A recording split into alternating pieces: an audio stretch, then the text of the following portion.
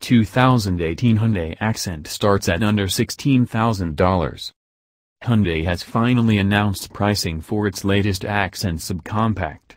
The cheapest base-level SE trim is equipped with a 6-speed manual transmission and starts at $15,880, and adding a 6-speed automatic bumps that price up $1,000. Moving up to the mid-level so will cost at least $18,180, and the top trim limited starts at $19,780. Both of these trims are only available with an automatic.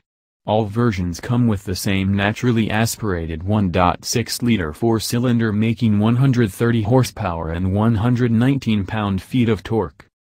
The SE trim comes reasonably well equipped for a budget subcompact including air conditioning, power windows, cruise control, and Bluetooth. While one might expect those to be standard on every car now, that's not exactly the case.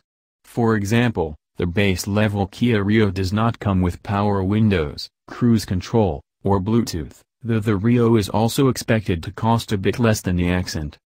Choosing cell adds a number of more desirable features including 4-wheel disc brakes, alloy wheels, a bigger touchscreen, Apple CarPlay and Android Auto, automatic headlights, heated mirrors and a telescoping steering wheel.